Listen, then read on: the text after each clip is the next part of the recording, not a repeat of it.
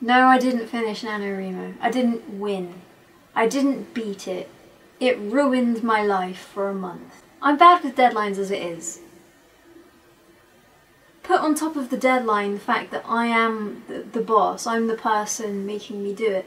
I'm not a good boss of me. What am I gonna do to me, really? I can't fire me. I'm me permanently. Like, there's no option here. It didn't work. I got 20,000 words done, and that's kind of a good base. But it did make me feel terrible and crippled by guilt and paralysed in every regard. I feel bad. I feel like a failure.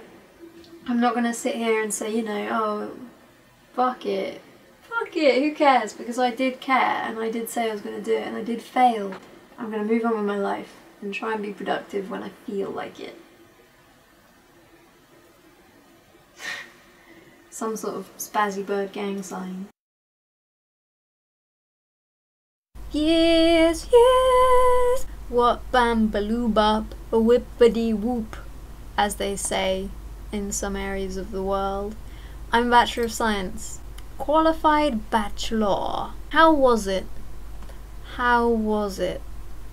How was it? Painful, maddening, draining, you know, but also satisfying, and the moments of realization and of piecing the puzzle together were incredibly satisfying. I liked my final project. I liked doing science, being useful, doing something worthwhile that hadn't been done before in that way. I've actually got some footage of me on my final day in the lab because I wanted to sort of remember what it was like in there. It was a weird other world, like a spaceship that was constantly taking off, with the noise of the air being sucked out constantly. The clean room. The cleanest place I've ever been, I'm sure. Probably the cleanest place I ever will be. What I'd ideally like to be is a freelance physicist. Show up, help out, you know, do enormous good, and then just go home for a while again. You know, go home for a few weeks, you're fine. And then you get the call, oh, we need a freelance physicist today, and off you go again. But unfortunately you can't do that. You have to really commit, otherwise you're useless and you're of no help to anybody. So it's a bit of a full-time commitment. I might go back for a master's one day, but we'll see.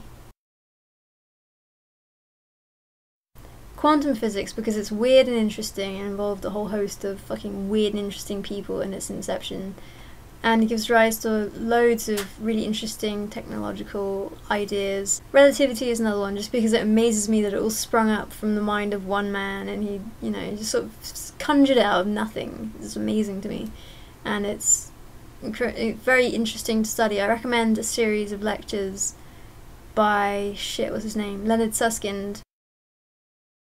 My favourite equations in physics are the Schrödinger equations in bracket notation. Why the